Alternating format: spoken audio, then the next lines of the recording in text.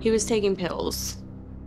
He knew that there were pressed pills out there, but I don't think he knew the severity of fentanyl. I don't think fentanyl ever even crossed his mind. He just knew that they were pressed pills. And even before, it struck our family, I didn't really know much about fentanyl. All of a sudden, now you see fentanyl all on the news, but you don't realize, you don't know and become knowledgeable about it until it actually hits home.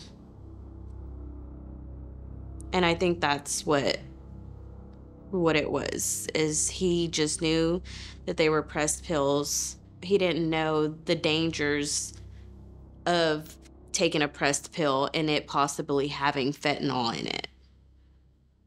It started with marijuana, and then he just slowly started experimenting with other things, mushrooms, LSD, just anything. He just experimented with drugs, and it became to the point, he relied on the opioids. And it feels like it just all happened so fast. Like right when we started noticing the signs, it was too late. It was too late. I'll never forget my brother being carried out in a black body bag. His name was Cesar Luis Alvarez, and we called him Nuno. It was a childhood name that my younger sister came up with. Growing up, Nuno was just very quiet, kept to himself a lot. He loved to read books, play video games, just the average kid. I mean, this kid literally read thousands of books. I mean, he just knew a little bit about everything. I mean, and it just goes into, how much he read because of the knowledge he had. He loved history. He loved, I mean, you name it, and he knew it. He was smart.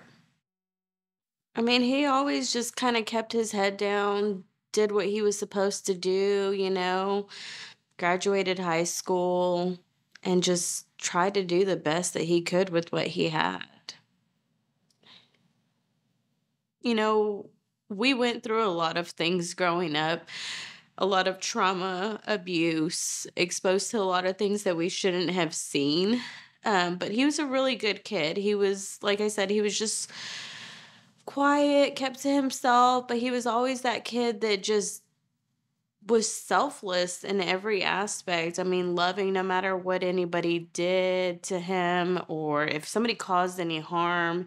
He was just he never held any grudges against anybody. He was that mutual person. Like if family was having any friction, he would, you know, um, just find understanding in everybody. Very forgiving. He had the purest heart. Purest. His smile.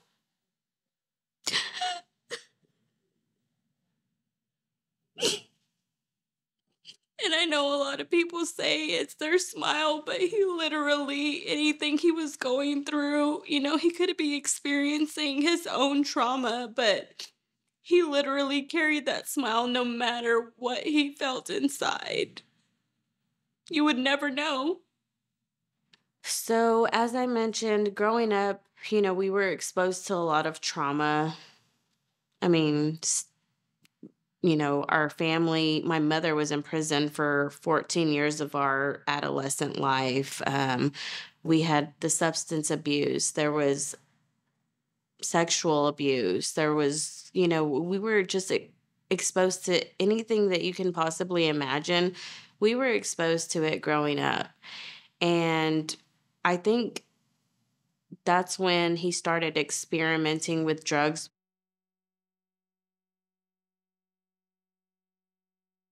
He had a couple of overdoses apparently, and I wasn't aware of them, and they would come out to his grandma's house and revive him. He would be admitted to the hospital, but I don't know if he was not letting family in at the time or what, but for me, he was explaining it to me as being, heart issues or things of that nature. The one prior leading up to his death, he actually told me about. I asked him if he wanted me to go pick him up because I would have dropped everything to go pick him up. But his girlfriend at the time, he said that, he was going to go spend some time with her or whatnot. Um, but he actually admitted it to me. He told me that he did have an overdose.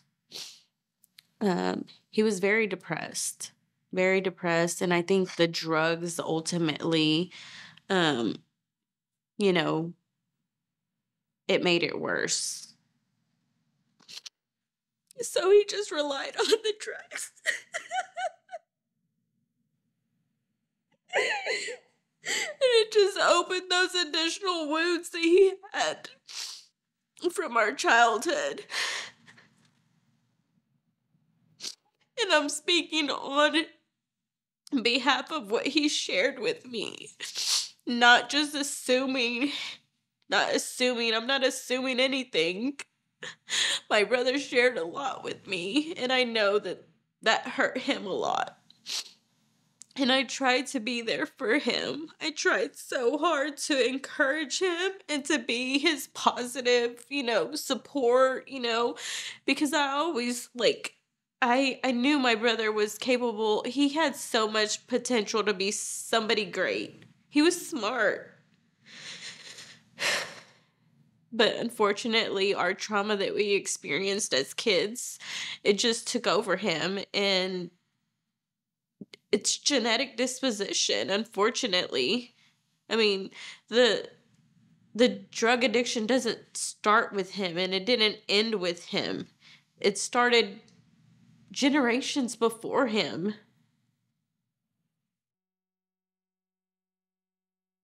It was Sunday, December 4th. I'll never forget. He wanted to hang out. The Dallas Cowboys were playing, and he loved the Dallas Cowboys. And he wanted to come over and watch the game either at my house or my uncle's house, and that was the plan. But I kind of held back a little bit because some personal issues, but I remember feeling that day like I felt so lonely, and I couldn't figure out why. Like, why I felt so alone. And he was supposed to go to my uncle's house to watch the game. Well, I don't know what happened, but he decided to cancel going to my uncle's house and stayed behind in his area, in the Garland Mesquite area, hung out with his friends. They went to go eat. And from what I'm told is that, that they had a couple of drinks or whatnot. And then Monday morning, December 5th, his girlfriend woke up and realized that he was unconscious. And that's the day I got the call that my brother had passed away. I'll never forget getting the news. My sister called me. It was like 7:20 in the morning. I was getting ready. I was hesitant on even answering the phone call because I have, it's just a busy morning, my morning routine. But I answered the phone and she said, "Lisette, something bad happened." And she just said, all I remember her saying, "No, no."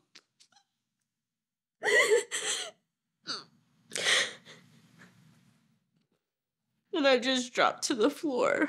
And I couldn't, when you're in that position and you lose somebody that you love with all your heart, you're in disbelief. And you don't know what's happening. It's literally like you're Like, you're not even actually present. And I mean, I just dropped everything and I went straight to his house, at his grandma's house. I rushed straight over there, and I'm glad that, in a sense, I'm glad that I didn't see him like that, because I don't think I would have ever got that picture out my head. It was so surreal. Like, how is this even happening to Nuno? He was such a great person. He caused no harm on anybody. L- And when I say that, I'm literal, like nobody. He did nothing wrong to anybody. He had such a good heart. And that's why I still don't understand, because I mean, I believe in God, but it's like I still question, like, why did it have to, like, why my brother? But no investigation. They didn't ask me any questions. When I arrived, I mean, they were just basically, you can't, like, they didn't allow me to go see him, which I am thankful today that I didn't see my brother that way, but I didn't get to see his phone. I wanted to. I wanted to take it, because I wanted to get to the bottom of who gave him these drugs. I want to know who it is. And whoever did give him those pills that knew that they weren't real, they're going to have to live with this for the rest of their life. And they know who they are. Whoever that person that claimed to love my brother and care about my brother, you did it. You did not. And I know my brother, it was, he was an adult, but he was 28. I mean, the kid he had no kids, not married, still a full life ahead of him. He hadn't even reached 30. They robbed my brother from his life. Yes, I feel like I'm not going to continue to point the finger at anybody, because I know that he made his own decision and he made that gamble. But if he knew that fentanyl was in there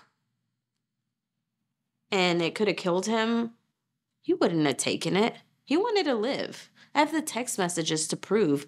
He wanted to see his family grow and prosper. He loved us. The question I've asked myself since his passing is, how will me and my family overcome this?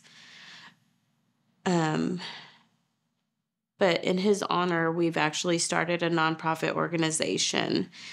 And our mission is to break generational trauma through the power of love, support, and encouragement, while also spreading awareness to the dangers of fentanyl and opioid use. So I feel like it started with us at home, generations before us. And we want to be able to give back to, our communities and help other kids, who might be, going without, I mean, there's just so many different things that I feel like, we could have had growing up, me and my brother, and I speak on his behalf, that there could have been a different outcome. Had he had the support he needed, had, our family members, including myself, taken things more seriously and not so lightly. I mean, somebody who has an addiction, it's not something to be taken lightly. Like, take action and bring an intervention, talk to your families, communicate whatever the next person is going through. Fentanyl does not care about your social status. You can be the most intelligent, richest person in the world, and it can hit home. If you think it can't happen to you, it can. If you think it can't happen to your family, it can. This is a public health crisis.